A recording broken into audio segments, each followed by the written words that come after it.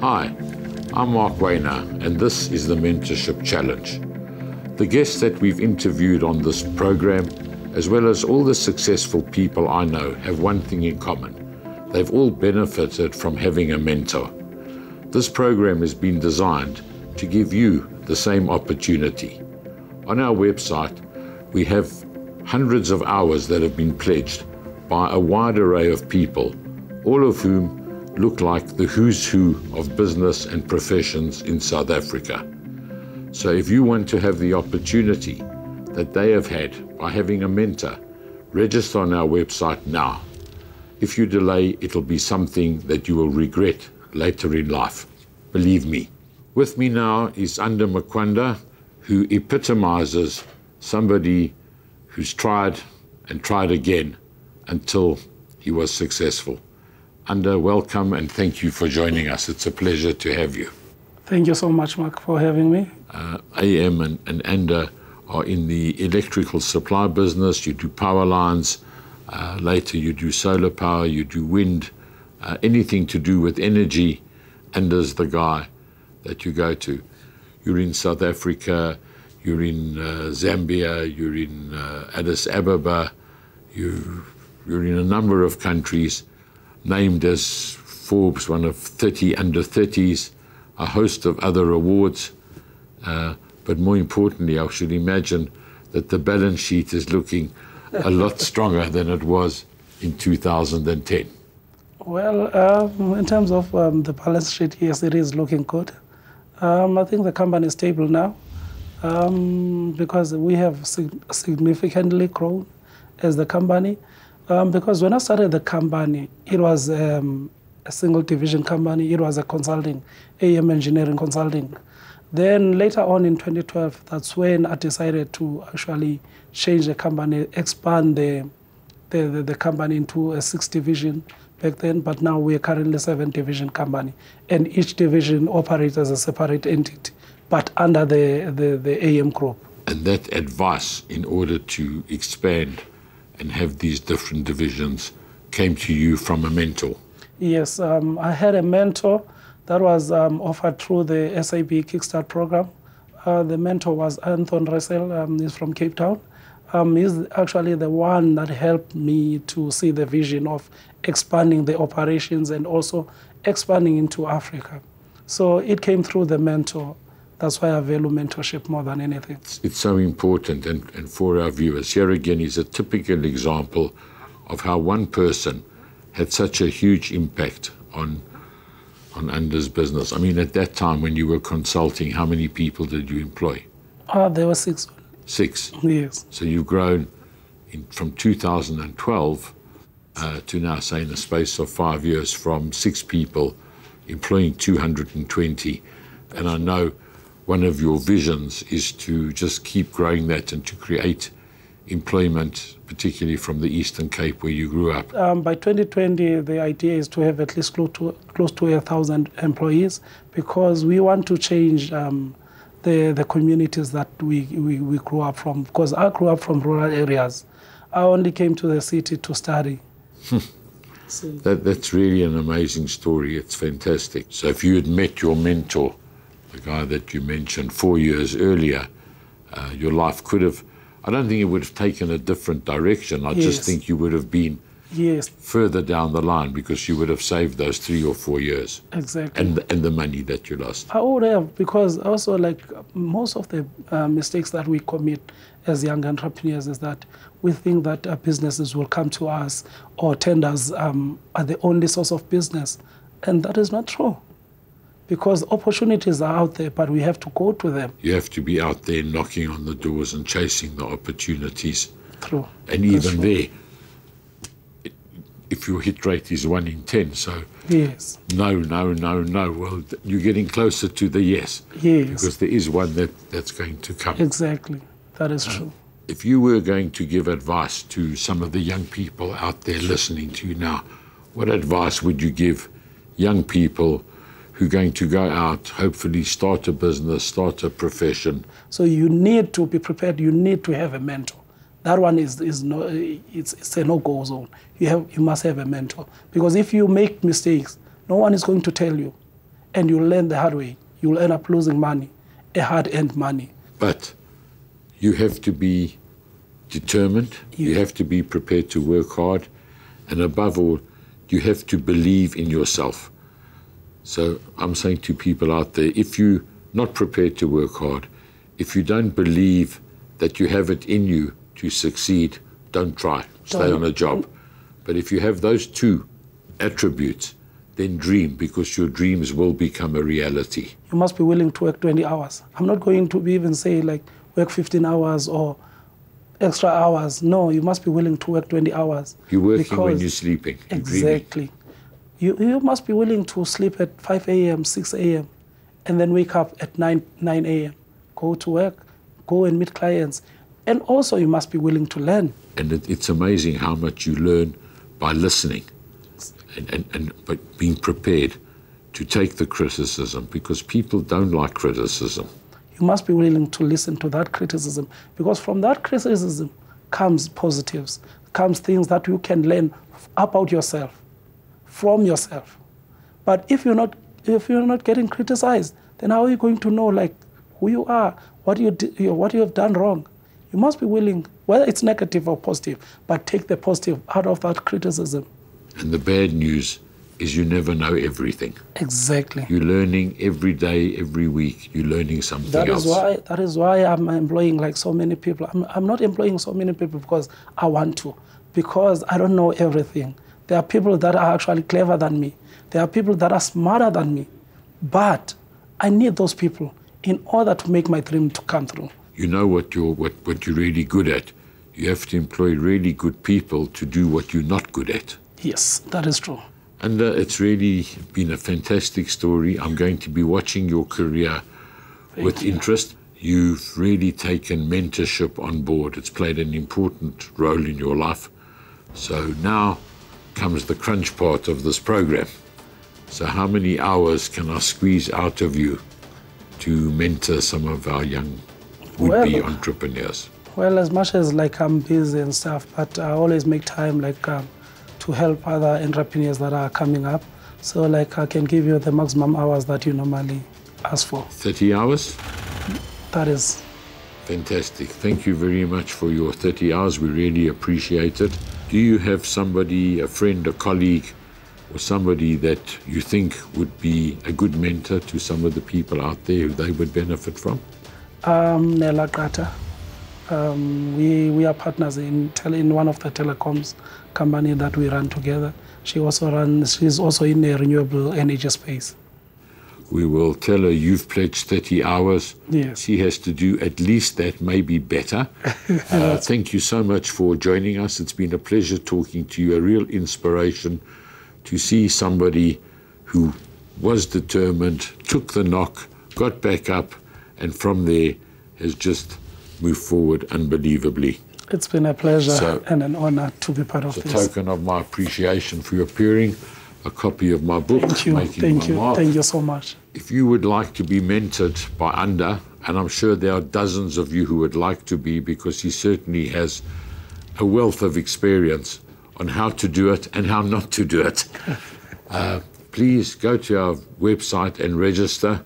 Aside from Anda and the other guests who've appeared on the show, there are hundreds of hours that have been pledged by a whole range of people.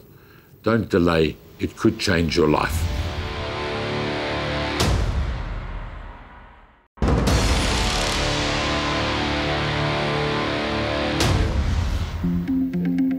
Welcome back.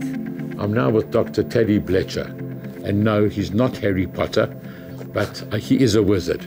Taddy, welcome. Thanks a lot, Mark. You don't have the ability to create magic spells, but certainly what you have done is, in a sense, magic. Thank you. And I can't tell you how much admiration I have for what you have done and what you have achieved. Thank you. I appreciate that. People sometimes think in the context of South Africa, oh, well, maybe I can do something. But what difference can one person make? And you are just a person who has made so much difference in so many people's lives that I used to call you nuts, but now I think you're just a bit eccentric. So for the benefit of the viewers, Taddy is an actuary. He worked for a company that specialized in mining. He was doing exceptionally well. This was in the early 90s. And if you don't mind me saying so, in those days you were earning in excess of R1 million a year. That's right, yeah. And then you decided things were maybe not so good in South Africa, and you were going off to greener pastures to America. Yeah, I was 27 years old. Apartheid ended in 1994. 1995, I was thinking to leave the country like so many people who didn't think there was a future in South Africa.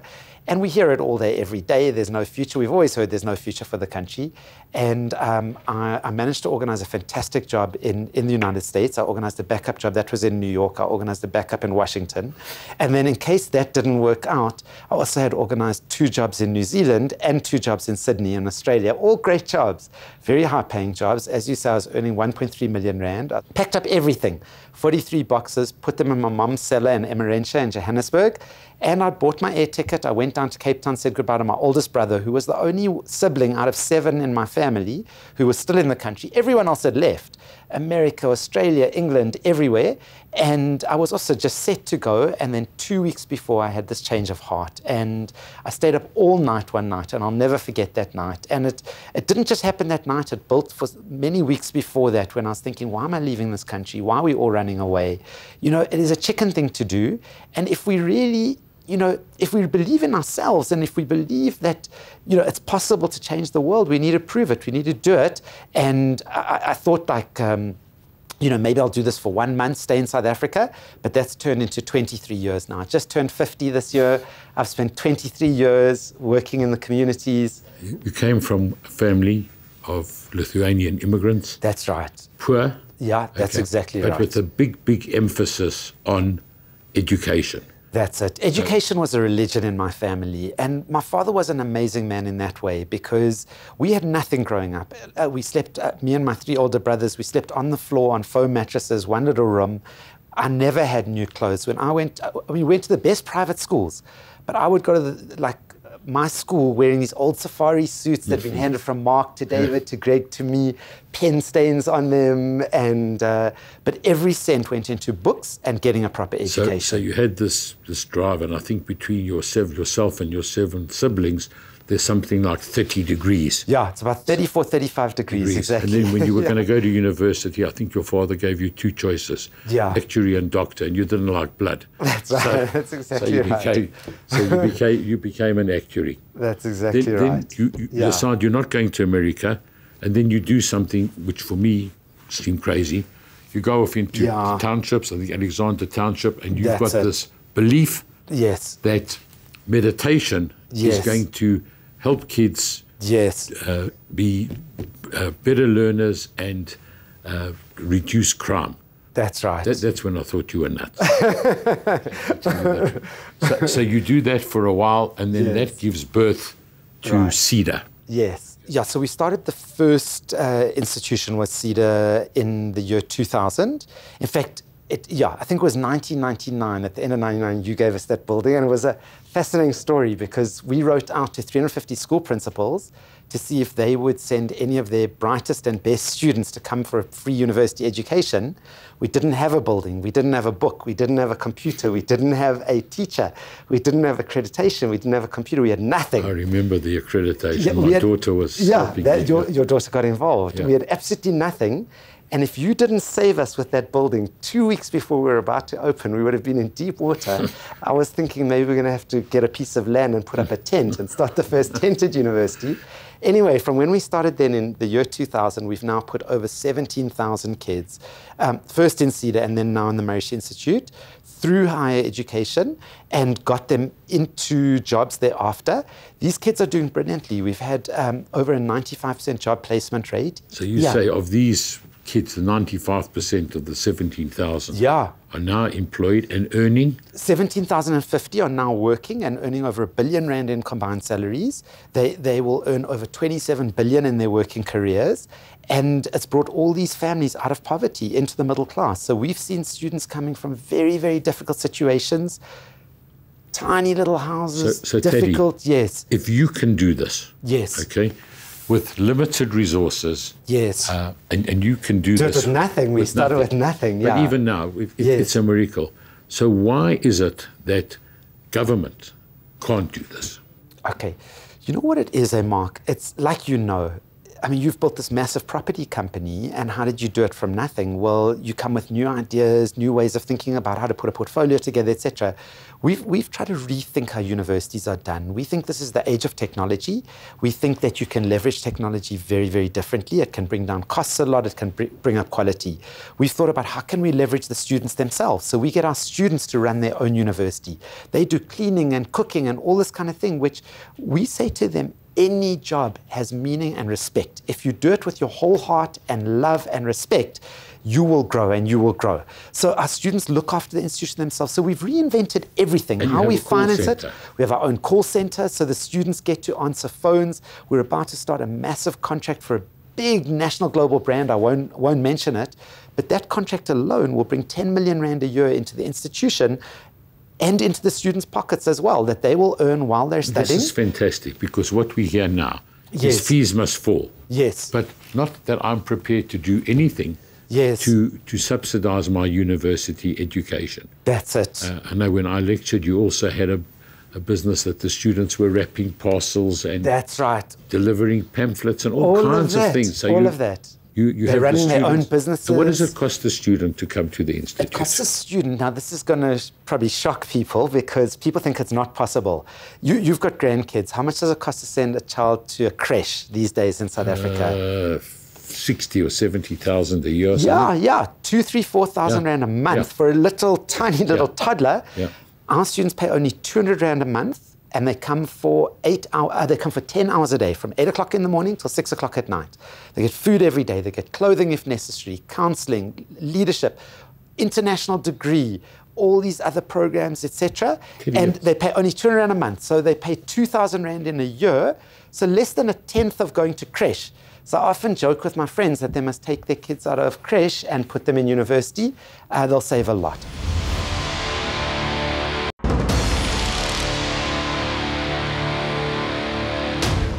Okay, so I now want to be the magician. Yes. Boom, you're the Minister of Education. Yes. Okay. I'd love that. What would you do? I would do a bunch of things, but firstly, we have to start controlling the cost structures of education. We have to also start to say that the people who can afford education must pay for it. The people who can't afford it, let's find a way to help them. But once they're successful, they must pay back. We do something called Pay It Forward, where we will help you, but you in turn are going to help your brother or your sister, and it's contracted and we follow up on it. There's too much government money that's put into education that students are meant to pay back, but they never ever pay back. So we've got to have proper collections. We've got to manage the money properly, even if it means we're going to take it from people's taxable income once they're earning, like is done in Australia. So in terms of financing, we've got to get rid of unprofitable programs that are not working. We've got to leverage technology. We've got to get the students more involved in their own education. And we've got to have sharing between the universities. Why should every university develop their own economics course, their own finance course? It's a big waste. You've got all these professors being paid a fortune, all developing very, very similar stuff. A lot of the research that we get done in our academic institutions neither ends poverty, nor does it develop a lot of intellectual property or lead to commercialization. So we've got to focus where the spending goes to actually lead to more education for more people through sharing resources and better using resources with the graduates. And at your institute, meditation is... Meditation sacrosanct. Sacrosanct. You have to do meditation. You see, it's not about meditation per se. It is about the fact that every human being has got so much genius inside them. We say every student is a genius waiting to happen. But so many young people in our country have got very low levels of self-confidence. They don't believe in themselves. They don't think they can achieve great things. So our slogan is, you were born to be great. And the only role of our institution is to help our students to realize their greatness so that they can achieve marvelous things in the world using their potential.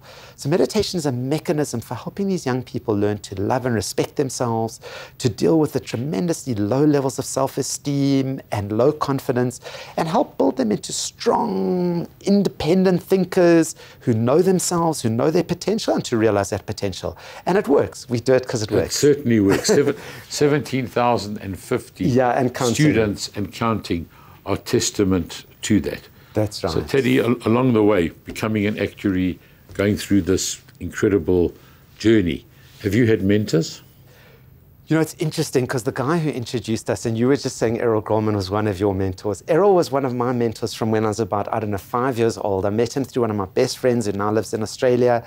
And, you know, every single time you'd meet this guy, he would tell you some pearl of wisdom that would change your thinking.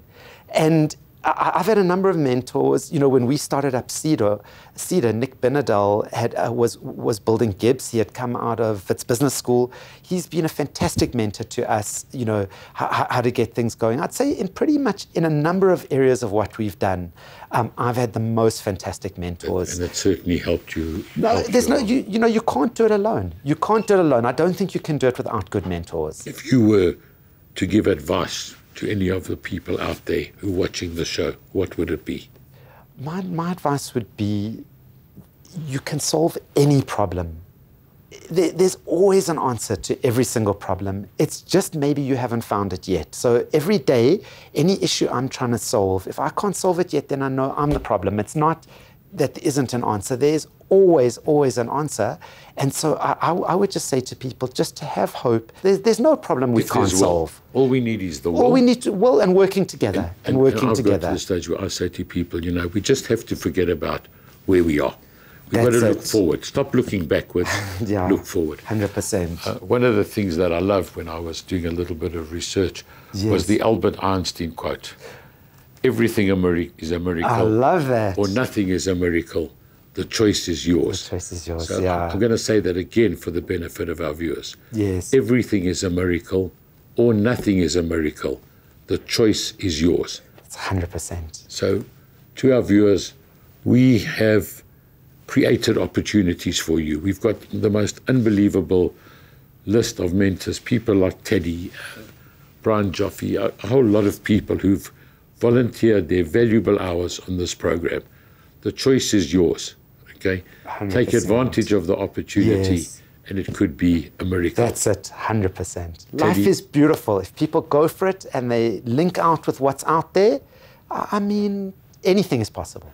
To say the least, your enthusiasm is infectious. Thank you. I never stop learning. I never stop enjoying. And you're a mentor. You've achieved unbelievable interacting things. with you. Yeah. It's really been wonderful talking to you. But before I let you go, thank you.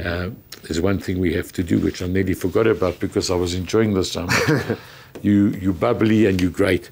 But what you're really here for is to tell us how many hours of your exceptionally valuable time you are going to give to people who would like to be mentees. To be mentees. So I'm already mentoring some people, and so let me just think, like, without my wife killing me. So she's already saying, how can I take on more, and how can I take on more? You just take away less time from her. So another 5 hours in a month I could mentor. 5 hours a month, 6 months, 30 hours? 30 hours. Fantastic. Thank you for that. Thank you. Okay, but you're still not off the hook. now what we want from you is to challenge one of your colleagues or friends to give us some of their time. Okay, great. This is outside of anything else that they might be doing. Yes. So who would you like to challenge? So I want to challenge my best friend, Paul Blecher, who you do know very well. Do you know Paul? Teddy, it's been an absolute delight having you. Thank you, Mark. Somewhere I'm still between nuts and eccentric, but notwithstanding that, I thank you not only on my behalf, but on behalf of everybody in South Africa for appreciate it. the inroads that you've made into our education system. And if I have a vote, you'll certainly be the next Minister of Education. Ah, love that. Thank you. As a token of my appreciation, I would really like to thank you, give you a copy of my book, Making My Mark. Brilliant. Fantastic, eh? It's got nothing about This looks like Winston Churchill. Is that you? Winston Churchill. Yeah. Absolutely. Good. So it's really been great. Thank you, Mark. And I just want to say quickly, just once again, anybody out there looking for education, who's struggling, who's suffering, please be in touch. We would love to help. For those people who want to further education and make things, we will get your contact details onto our website. We'll love to help them. We really love that. Even if they've got nothing, they can come to us. We'd love to help them. Can I come? You don't need it. Eh? Okay. If you would like to be mentored by Taddy or any of our other incredible mentors, please visit our website and register as a mentee. There are hundreds of hours available, and it's building all the time. Please, you have the opportunity, seize it, and it could be the first step that you take on the road to success. Until next time. Great. Thanks, Teddy. It's been Thank you. wonderful reconnecting. Thank you.